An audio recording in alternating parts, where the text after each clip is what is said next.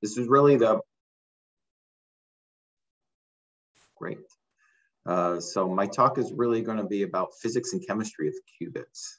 And I will share my slides, and I've got dual screens going. So hopefully when I share this screen,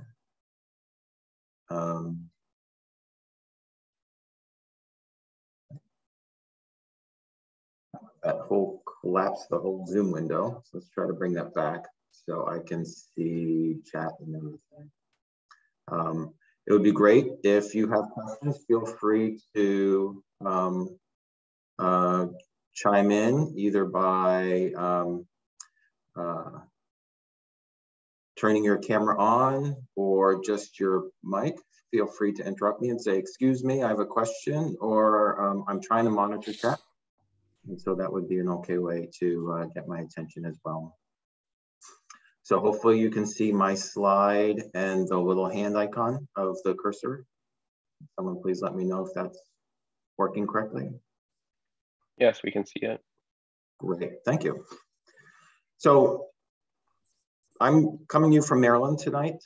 I work at the Laboratory for Physical Sciences. I've been a research scientist there for about 20 years. I'm a professionally trained material scientist and got into quantum computing maybe about 7 years ago. My expertise is crystal growth, and happy to talk about my educational journey and my research and how I ended up getting into quantum computing and qubits. But I'd like to share with you what really excites me about this technology. And I know I looked through some of the YouTube workshops that are posted on this community, which I think are really great. Some of that content is really fantastic. But I noticed that it's a lot of computer science and algorithm and how quantum computers are going to be functional. And I wanted to give a little bit different perspective in terms of how do we actually build a quantum computer, or more specifically, how do we build a qubit? Where do they come from? What are the ideas? What's the background science behind that? And so that's the outline that I have presented here. We're going to start off with just a little bit, just a teaser of why invent a quantum computer, just to ground the conversation.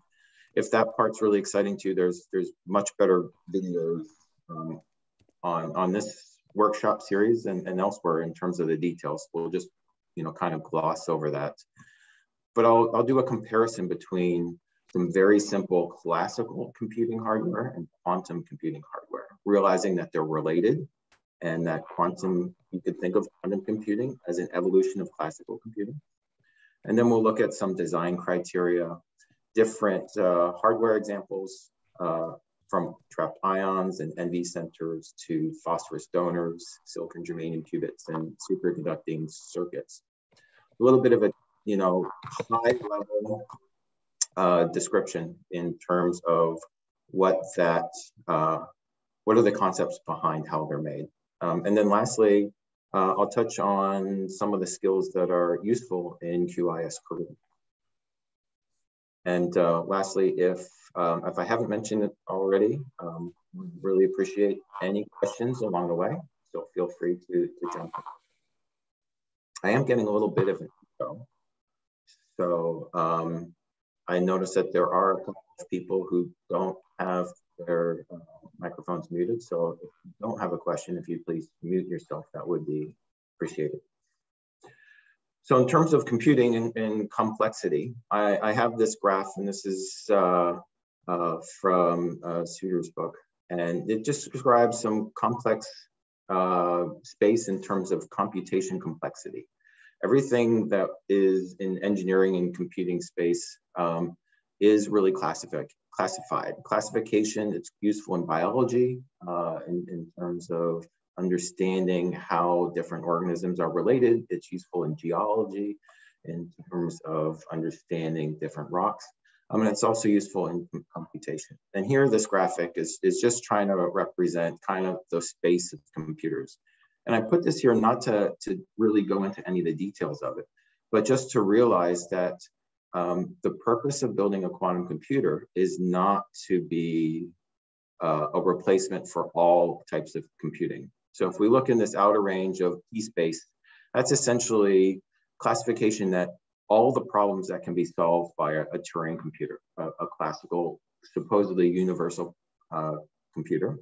It could be mechanical or electronic, with typically thought of in terms of classical algorithms and computation capabilities.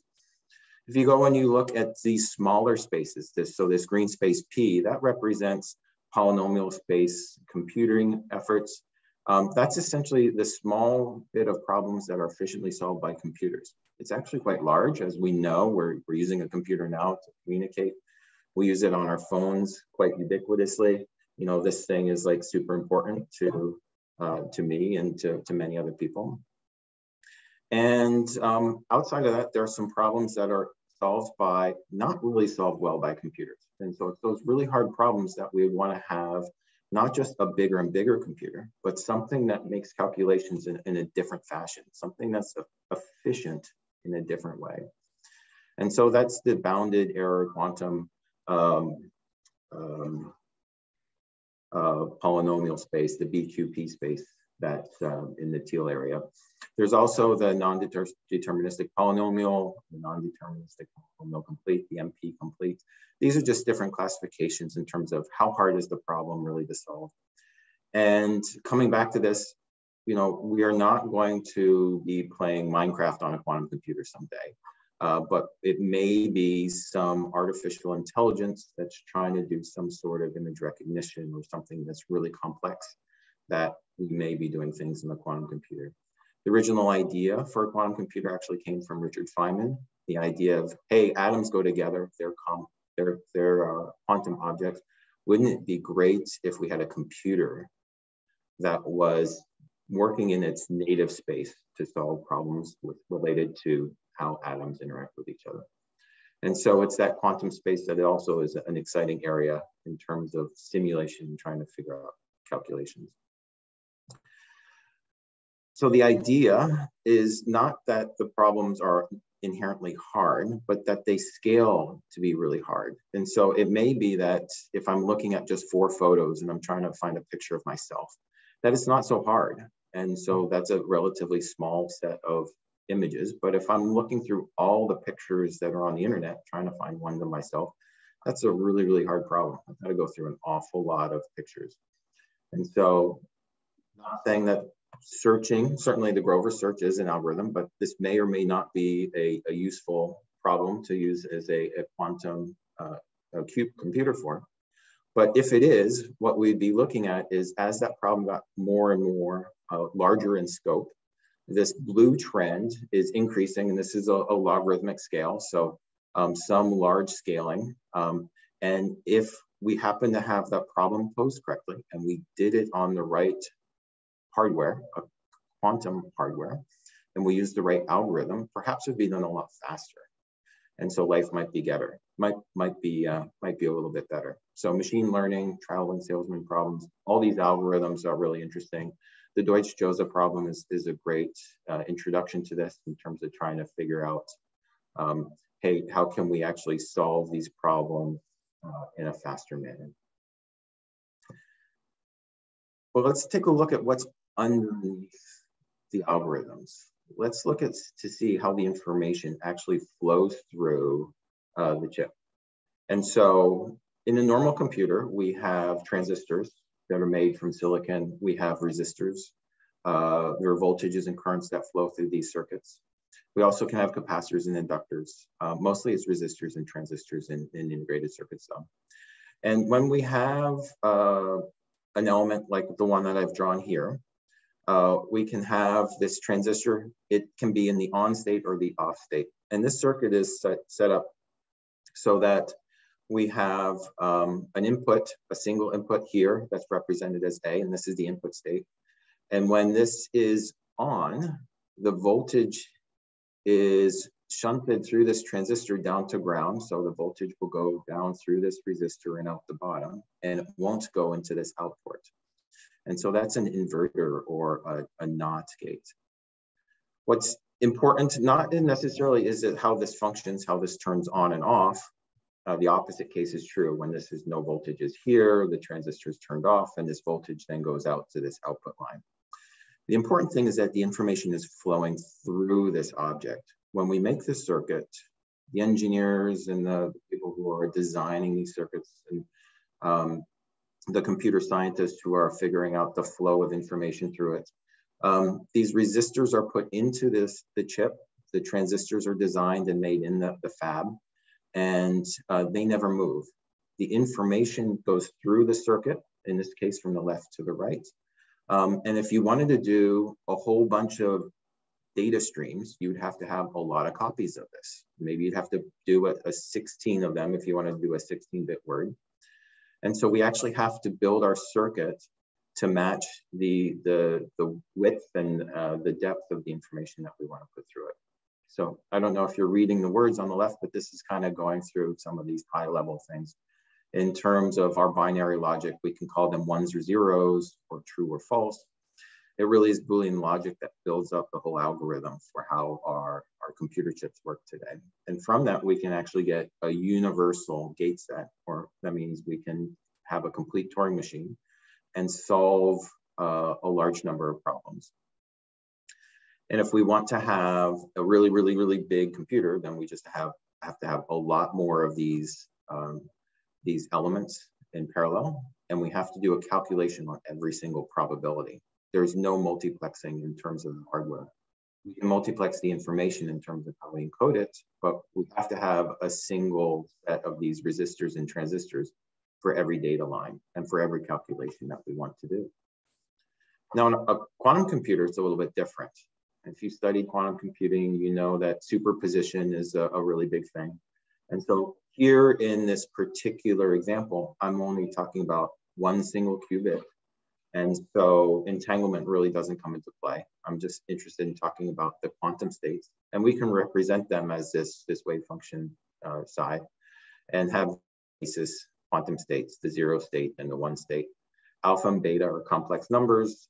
And there's entire lectures, again, to go into more details of this. But what's interesting about quantum computing here is that the data, this bit of information, is no longer just a 0 or 1, but it can be a mixture of the two. So we can get superposition of the data. And because we can have superposition of the data, we now can effectively get parallelization by combining operations on a single qubit that is in more than one state at a time. And that enhancement then gives us some of the computational advantage that quantum computing can offer.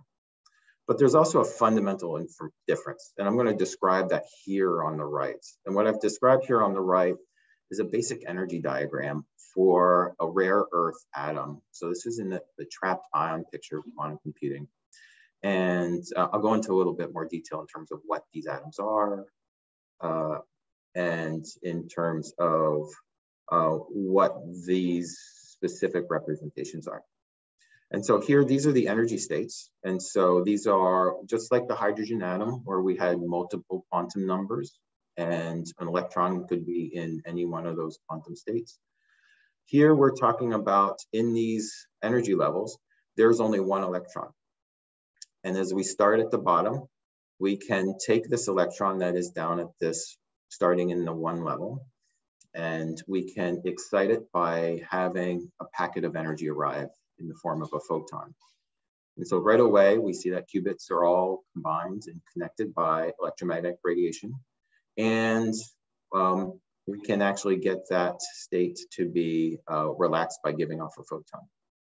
If it's in this state, we can actually have another microwave tone and cause it to interact with the 0 and the 1 state. So this is another energy level. So we can have a direct manipulation. Again, it's through electromagnetic radiation. And then lastly, we can do what's called a readout state, where if we can put another laser tone, another photon, that then could excite it up to this upper state. And if it's sitting up here, then it might relax and give off a 4th color. And so here, depending upon where we are, if we start in the 1 state and we try to excite it, we can see and verify by this photon that's emitted what state it's in. If it's in either one of these states, we can move it back and forth by this tone. And then when we want to do a readout, when we give it to this last photon, if it's in the 0 state, it will be promoted to this energy level and we'll see a bright photon come out. But if it's in this 1 state, it won't be promoted all the way up there because that energy is conserved.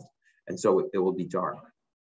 And so we can then create this not state through a series of photons that are shown down onto this individual atom. And we can do the same sort of logic operation. Now, what's interesting here is that there's no motion, there's no physical motion of information through this object. It's just an atom that's levitating in space. And we're putting light onto this atom and we're doing calculations by it. And so it's more about the functionality of this atom is about what kind of photons I send its way, not necessarily what is the circuit that I designed back in the factory. So I can reconfigure it really easily. And each one of these manipulations have to be really tuned to the specific type of atom that's being used. Before I get into the different types of quantum computing, I would like to mention that there are 2 different types of quantum computers. There is the gate-based quantum computing, also known as universal quantum computing. These are the ones that I'm going to be talking about today. They're the ones that are being pursued by companies like IBM, Google, Rigetti, Intel, IonQ, and Honeywell. Then there are a bunch of other companies doing research into this space. Adiabatic quantum computing is a completely different class of computing.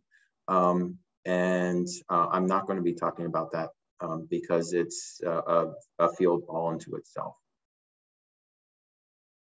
And the reason I'm talking about the universal quantum computing, because it's more analogous to the classical computers that we're so used to using, where it's a universal gate set and we can solve a larger scope of problems. So when we want to build one of these gate-defined quantum computers, we have to have a couple criteria for what the qubits do. What does the information have? And so one of the things that we can do is we can write those criteria down. And David DiVincenzo did this a number of years ago. And he came up with a couple of criteria. And the first one is that you have to have a quantum system with 2 energy levels that are distinct. So that example that I gave just a couple of screens ago, there were several energy levels involved, but there are actually only 2 involved in the manipulation, the 0 and the 1 state. And they were isolated based on the energy separation. So we could have unique photons come down and do specific things. The other states were useful for readout. And so, but the actual calculation was just from 2 quantum states. We have to be able to initialize a system, just like any sort of computer. You have to know what your starting point is. And so we have to be able to do that. For that to happen, most techniques actually just allow things to cool down and get down to the very basic of 0, as close to, what you might say, the bottom energy level close to 0 Kelvin, if you will, if we're talking about thermal energy. And to make that happen, we have to have thermal vibrations pretty much eliminated from the system. So everything has to get really, really, really cold. And so we put things typically in a dilution refrigerator that gets really close to 0 Kelvin, down to 0.015 degrees Kelvin, minus 272.85 degrees Kelvin. And that's to help out with getting rid of errors into the quantum qubits.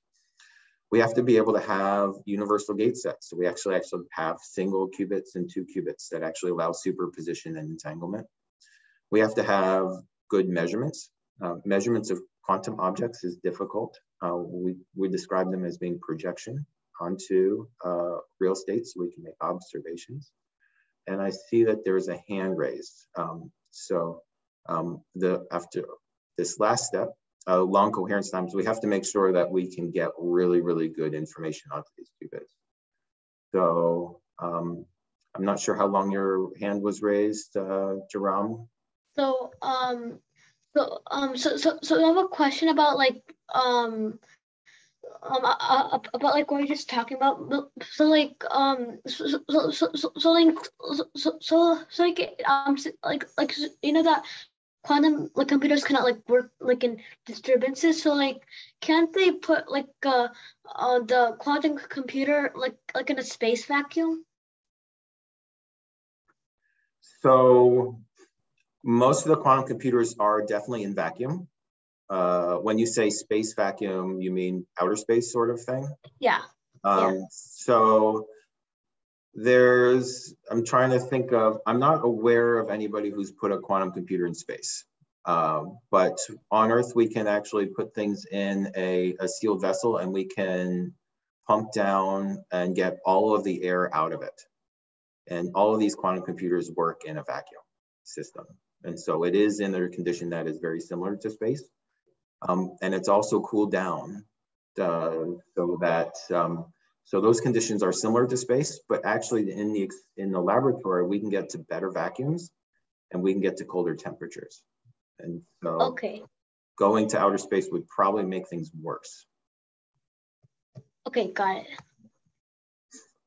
But thank you for the question. That's great. So I'd like to talk about the hydrogen atom. And hopefully everybody has heard of the quantization of atoms and energy levels around electrons traveling around the nucleus. And that there are some principal quantum numbers that are important in terms of understanding exactly what's going on.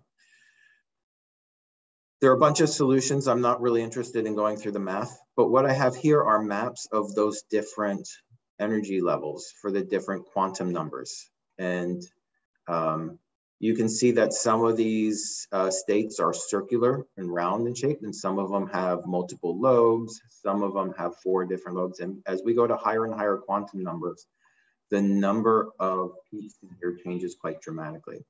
And that's really important for understanding what's happening with the atoms, but it's also important to understand what's going to allow us to manipulate these energy levels if we're going to try to put information into these different states. And there's another question, so please go ahead. So, so like, what do these quantum numbers represent? So these different numbers are the principal quantum numbers. They're actually solutions to Schrodinger's equation, which is defining, it's like an address for an electron that's in a particular state around the nucleus. And every atom has a number of quantized energy shells. We call them levels or shells. And so each one of these diagrams that I have here, it will be unique to every type of atom. And every atom has a different number of electrons that are traveling around it in its equilibrium state. And we can actually go through and calculate what the occupation of these different levels are. And so perhaps you've looked at some of the principal numbers like N in terms of the 1s and 2s and 2p and 3d levels in terms of what the electron occupation is. And that's what the first number is. And the rest of them have to do with things like angular momentum that are important in terms of actually getting these pictures out. So another question. So like the number sets are basically like vectors? So they're called principal quantum numbers. And so each one of these electron shells, the electron can only have one particular energy and have one particular state. And so it's actually not necessarily a vector in terms of X, Y, and Z in a particular coordinate, but it is giving, I would say, more like an address in terms of what state the electron actually is in. Okay, got it. Okay.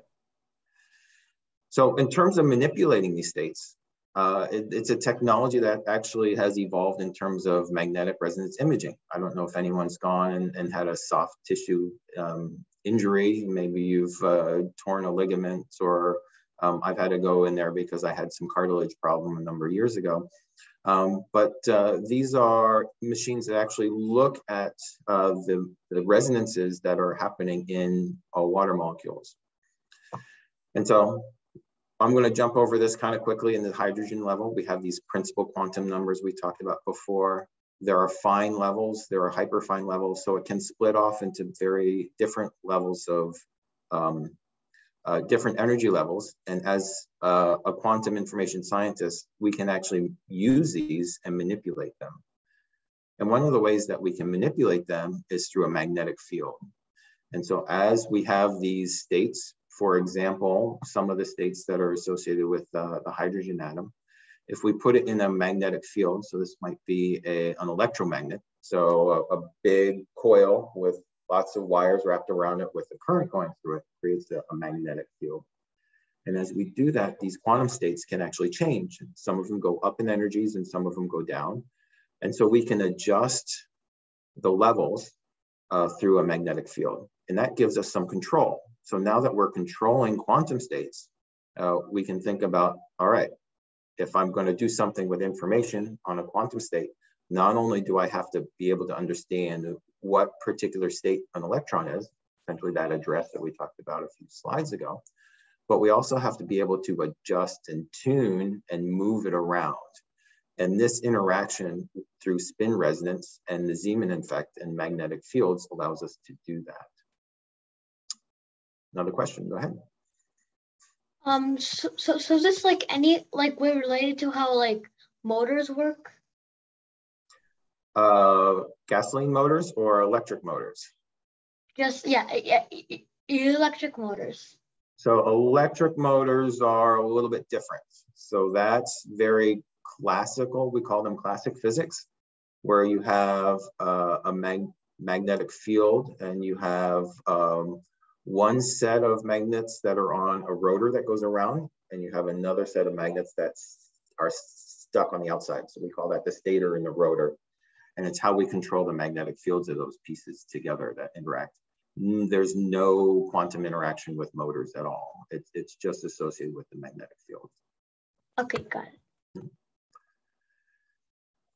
So when we go and we actually look for resonances, resonance we can measure by of any particular atom, we can measure by shining electromagnetic light on it, and it can absorb light or it can re-radiate light. And we can look at these different signals that we get out, and those signals can tell us something about some of the quantum numbers that are associated with the atoms that we're looking at. And each one of these we can move left or right, and we can make the split bigger or smaller based on magnetic fields. The other thing we need to look at is, do quantum levels interact?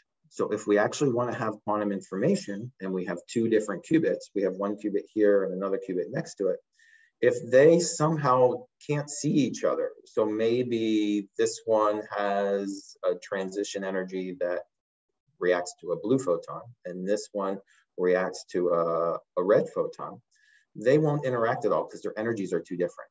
And so as we tune the magnetic fields, they may just cross over and we might see those resonance changes. And so we're graphing those here. The blue qubit may be going up with magnetic field, and the energy separation for the red qubit may be going down, and they can cross. They don't interact at all. So that means that we could never make a 2-qubit quantum information system around them. However, if the 2 qubits are close and they do interact, then something called an avoided crossing happens. This is really cool because this is showing that the 2 qubits, the blue one and the red one, actually exchange information. So there's any energy exchange between the two. And we can see that spectroscopically. So instead of being crossed over as we tune it, as shown in the dotted lines, which is the same as the previous plot, we have this yellow and the purple lines, and they bend over and they don't cross at all. And so these are some spectroscopic details that we can tell just by looking at quantum systems to figure out, is it going to make a good qubit or is it not going to make a good qubit? And so it turns out that there are a lot of atoms that actually spectroscopically look like hydrogen. And so some of them I've highlighted here in different colors. They tend to be alkali-like ions based solely on spectroscopy. When you put these atoms in a magnetic field and you shine different energy photons on them, we can actually get things that look very much like the energy of a hydrogen atom, even though they've got a lot more neutrons and protons and electrons. But how do we get quantum information? So I'm going to skip over this. This is just some of the details associated with a calcium atom and how those different electron shells look in terms of graphing their probabilities. But what's really cool is how we actually use that. And so if we want to actually do a quantum computer computation on a single ion of calcium, we might have to do something like this experiment. So this is I'll talk you through it really quickly. This is an ultra high vacuum chamber. So the vacuum here is better than space. It's such that there's essentially nothing inside. There are no atoms. So if you do put an atom, it's going to bounce around and ricochet off the walls for a really long time, and it's not going to hit anything. It's just going to keep bouncing off the walls. So in this particular case, we have this oven. And so this experiment was strontium, but it doesn't really matter what kind of oven it is. We could put calcium in the oven. We heat it up a little bit, and some atoms come off. They just evaporate, much like steam evaporating off of a pot of water on your stove. When things get hot, atoms get ejected. And that atom, when it comes down, we can capture it in this area called a magneto-optical trap. It's a really cool design that has magnetic fields, and it traps that atom and makes it levitate right in the center of that trap. Then take another photon, and we can actually use the photon to push that atom that's now just suspended and has been cooled down to maybe effectively a few degrees Kelvin. Push it along the way and let it sit on this chip. Get it close to this chip where we're actually going to do the experiments. And that chip is cooled down to maybe, very close to 0 Kelvin. And that chip will look something like this, perhaps. And so these are, they're called high optical axis surface traps because the atoms levitate right across the center strip. But that center strip also has a groove cut into it. So lasers can go from the left, from the right, coming from the bottom or the top, but also come out of the board through the bottom of the chip. You can see that slot in this lower right picture, that dark line. That's the actual slit in the chip where they can actually have lasers come up from the bottom side of it. And these atoms will land and they'll load in these areas on these parts of the Y, and they'll move them into this area and they'll push them left and right. They can move them around using electrostatic forces.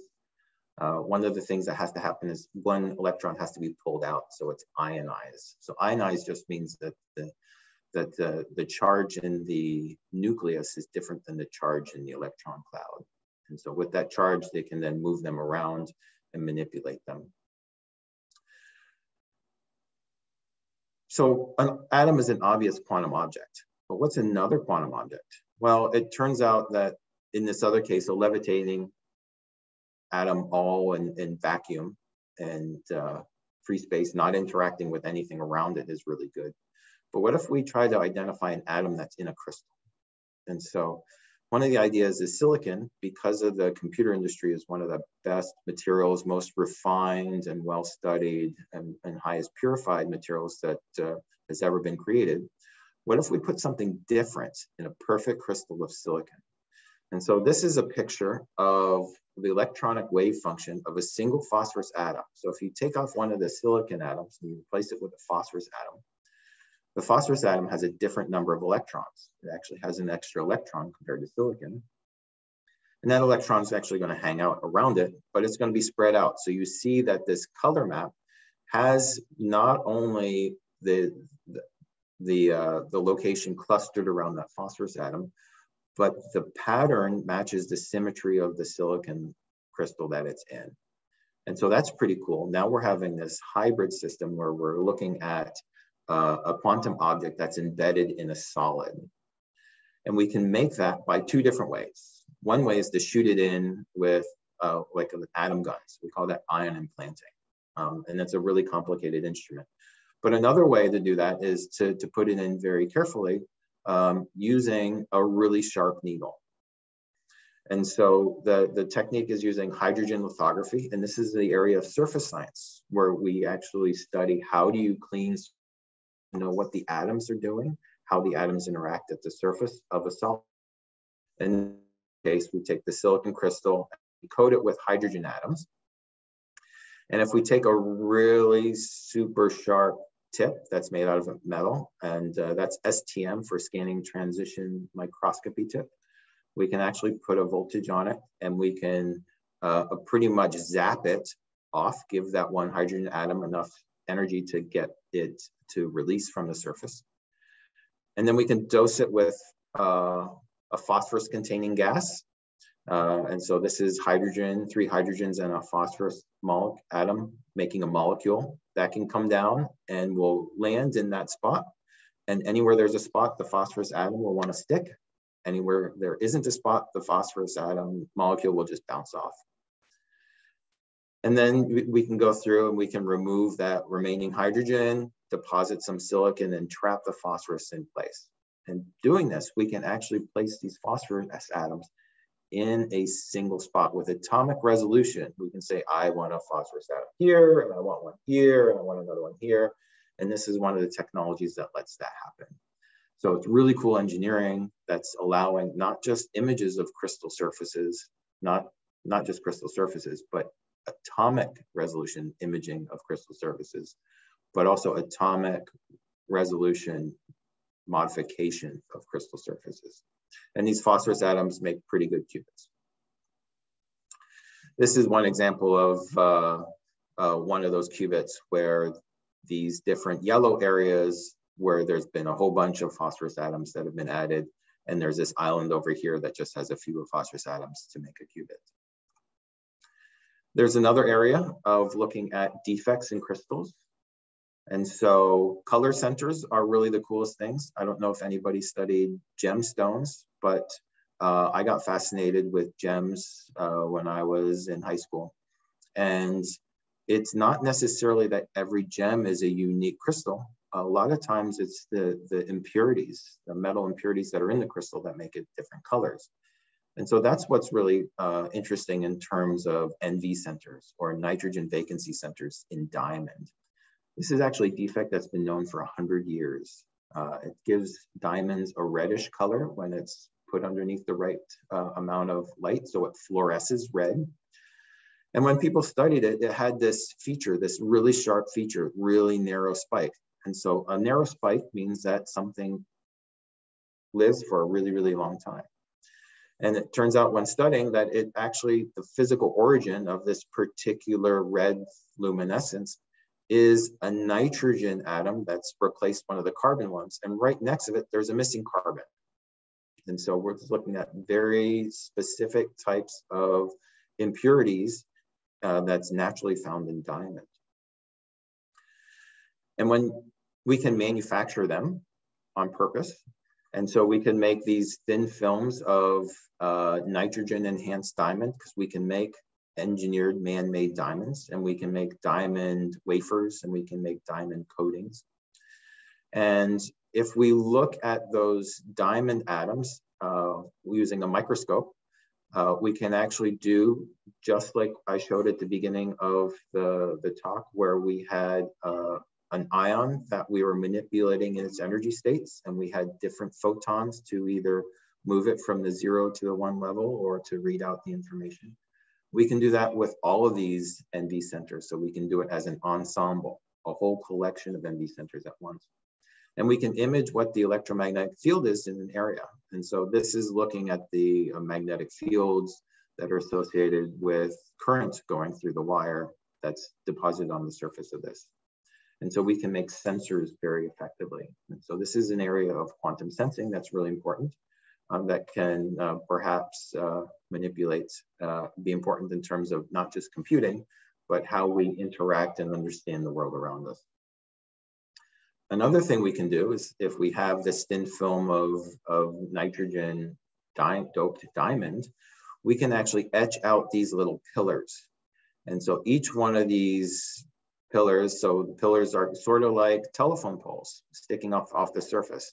And these have all been manufactured at the same time. And some of them have nitrogen defects in them, some of them don't. And so if you make a whole bunch of them and you search around to figure out which pillars are actually made correctly, you can focus on just those pillars and do some interesting work. This is a map of a whole array of these pillars, and you can see that they're spaced periodically. In this case, there's 1, 2, 3, 4, 5. So this is a 5 by 5 array. And you'll see that like the one right underneath where my cursor is, there's no luminescence. So that's one where the manufacturing didn't quite work out. But there are enough of them here that work out just fine. So this is a great way to interact and to study the formation of these structures. But you could also go and select just one of those pillars. So this is one of those pillars that's been cut out, and it's put on a needle. So it creates this very fine needle, and it's sort of like an old-fashioned record player. And as you drag that needle across the surface, you can sense magnetic fields using the quantum states of this NV-centered qubit. And so this is a map. These bottom images are a map of a hard drive. So an old school hard drive, not a modern solid state drive, but an old fashioned platter drive, as we call them. And you can see the individual bits that are written on that chip. And there's a whole bunch of other applications in terms of looking at atomic scale features and identifying different states of matter. We can also do something cool in terms of silicon, in terms of trapping electrons. So to date, so far, all the things we've been talking about, we've had the qubit associated with an atom, and the atom has been the qubit itself. But we can also use electrostatics, and we can put these electrodes on the surface. And when we put those electrodes, we can cause deformations in the potential. And so this graph with the color, with the blue and the red and the rainbow in between, is a measure of the local energy and areas where the electrons would prefer to hang out. And so here you can see 3 different electrons that are confined in different quantum dots that are all made electrostatically. So here, this is really cool because it's really tunable. We don't have to work with just what nature gives us, but we're now engineering a complete system that allows us to actually do something a little bit more complex, so we can engineer the quantum states. And that gives us a bigger degree, or gives mankind a bigger degree of freedom to explore different avenues in terms of what's a good way to actually manipulate and use quantum information. And this is an example of such a structure with different electrodes on it. And these are 2 different maps on the right in terms of what those potentials are. Here, there are 2 wells, so there would be 2 electrons that would like to hang out here. And here is a bigger well. And these have been connected together, so they all look like a wire.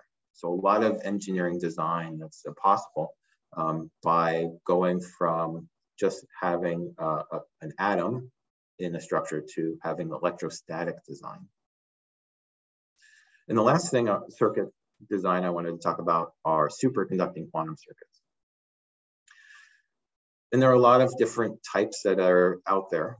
And there are a lot of different designs to look at different aspects of how the quantum information interacts with the material and the environment around it. These are 2 different designs of what we call charge qubits. One is a Cooper pair box, and one is a transbond. These are made by lossless circuits.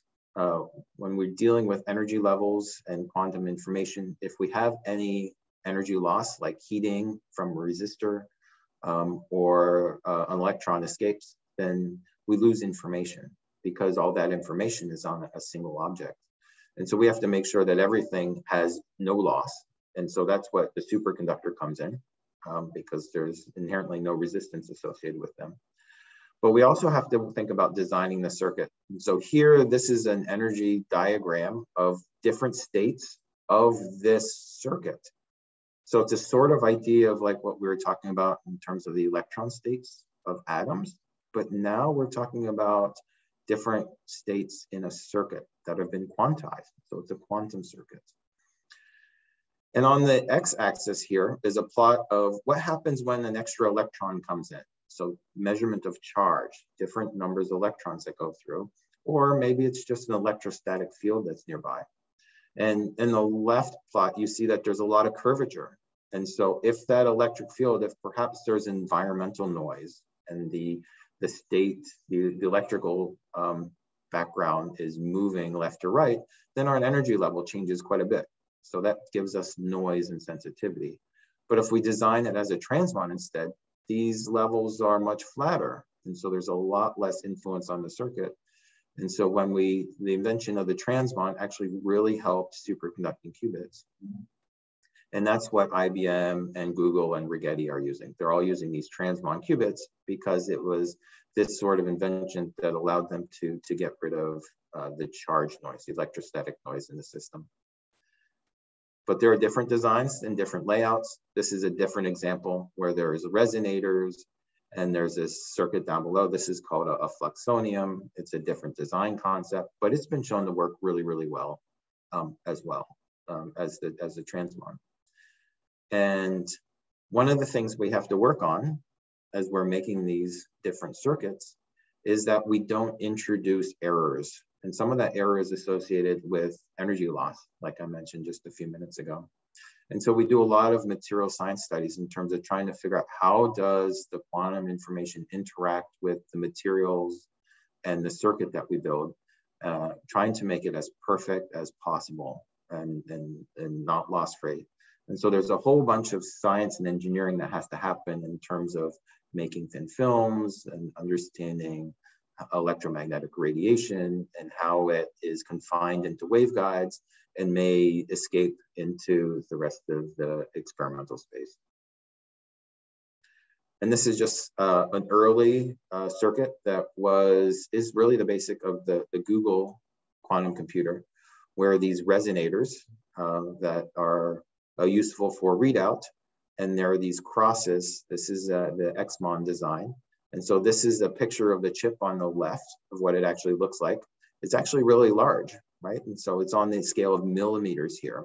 So we have a quantum object that's on the order of millimeters, as opposed to a quantum object that's the size of an atom, which is, much less than a nanometer. And so orders of magnitude difference in terms of how this qubit is put together. And because of its size, this is achievable with the types of tools that we can readily make qubits or circuits out of. And so we can make things more complex. This particular one, this is 5 different qubits. So this is the 5 qubit circuit that was made by the team that became Google. So this is my last slide.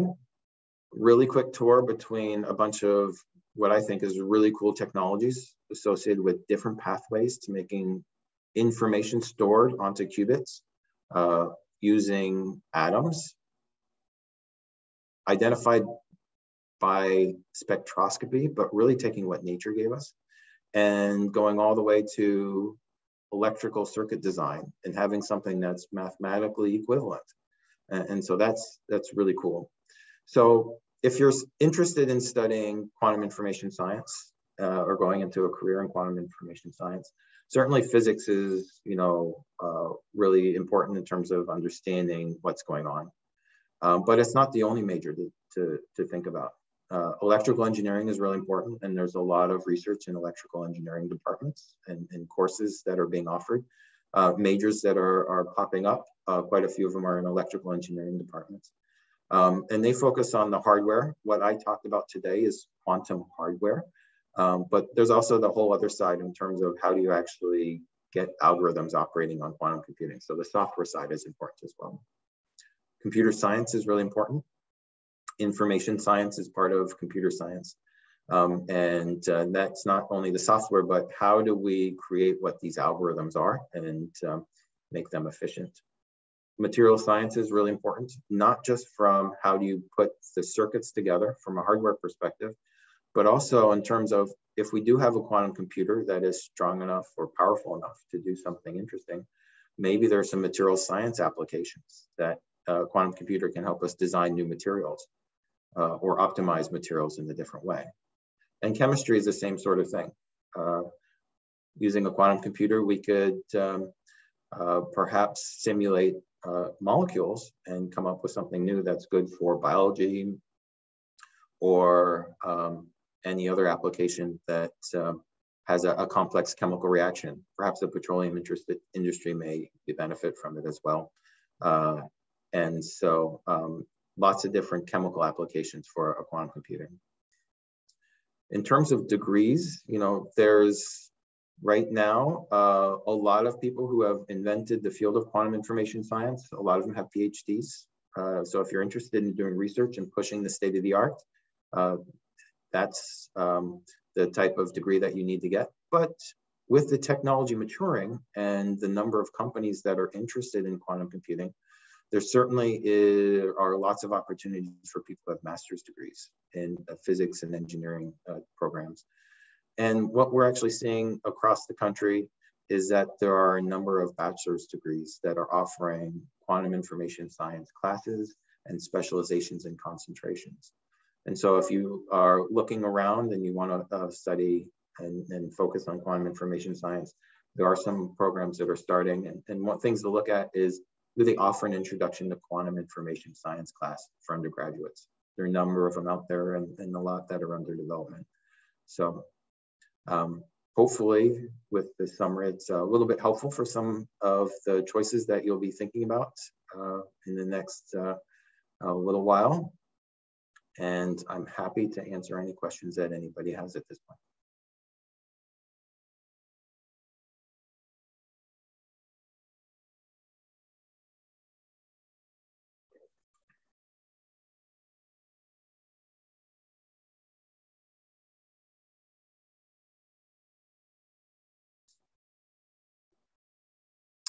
So there's a question. Yes. Is that Marlu? Yes, thank you very much, Chris. This is really a great overview. You mentioned several physical implementations of quantum computers. What would be your bet? What will be the best quantum computer eventually? The best one eventually. Oh, that's really hard. What's really interesting, what's playing out now, is that the superconducting field got to a great start. And we've seen demonstrations, the Google supremacy example that came out maybe 18 months ago or so. So superconducting qubits definitely have done great things. There are roadmaps in terms of getting to bigger and bigger quantum computers. But Honeywell and IonQ have announced some pretty impressive plans and some nice machines. What's really interesting is that I think there's going to be competition for a while, and it's not clear to me that the systems that are beneficial in terms of making computers that have 10 or 100 or even 1,000 qubits are the ones that are going to be just as competitive when we go to bigger machines. So there's a long ways to go, and still too early. I'm not going to say I have a favorite. I'm actually working in a couple of different areas. I do research in superconductor and semiconductor qubits because I think they're all very interesting. Thank you very much. Jonathan, you have a question too? Yes. Also, there are a few questions in the chat posted, but my question is, how do you think some of these models and quantum computers in general will improve in the future? So some of the things that right now we're at a position where the quantum hardware isn't quite powerful enough to do useful things. And I think that's going to change in the next couple of years. Some of the things that are being done in terms of like molecular modeling, they are being done at the moment, but the molecules have like 1 or 2 or 3 simple atoms that are combined together that are easy to predict using classical computing techniques. And so there's this NISQ area, this noisy intermediate scale quantum computers. And it's really interesting to see what's going to happen in that space over the next couple of years. So the algorithms have to develop, the application space has to be developed, and the hardware also needs to be improved. And that's going to happen, over the course of the next, I don't know, maybe 4 to 10 years or something like that. So things are going to get really exciting. For those of you that are in high school, things are going to get really exciting when you enter the workplace. And I think the industry is going to be very different than it is today.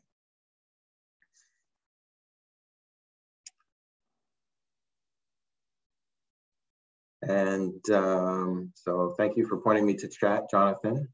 So I saw a question from Peter. Hopefully I mentioned my answer to Jonathan was in terms of timelines for these things.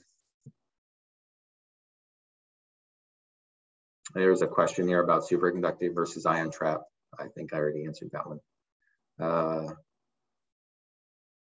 So there's a question here by AC about the maximum realistic number of qubits. So that's actually really interesting. A couple of companies have actually published roadmaps for improving the computer's capability. And there are 2 or 3 different things that are important to consider. You know, one of the things we think about is size is the most important thing. Who's got the most qubits? But that's not necessarily the most important thing. One of the things that are important in terms of how many actual operations can you do before you lose the coherency in your qubit. And so it's not just the number of qubits, but it's also the number of operations. And there are different ways to actually estimate what that is in terms of these lossy computers that we're working with today. And it's really interesting to see how that will progress. And I think it's the combination of those 2 things that are really, really important.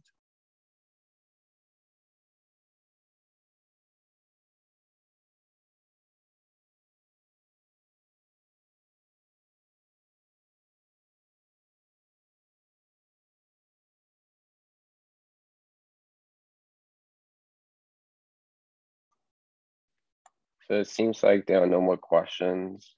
So first of all, if any of us in the live session or anyone watching the recording have any further questions, what's the best way to contact you? So I'm happy to answer questions. You can reach out to me. You can look me up online. I have an appointment at the University of Maryland. You can send me an email if you'd like at cjkr@umd.edu. And happy to answer any additional questions that people may have. Hi, do you have a link for the presentation? I think somebody asked that on the chat. I don't have a link, but I'll look into posting it on my webpage and share that with Jonathan. Okay, great. Thank you.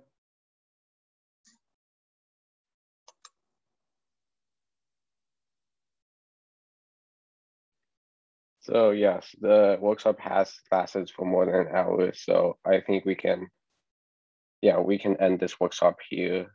So thank you so much for presenting in this workshop, and it was great having you. It was my pleasure. Thank you for inviting me.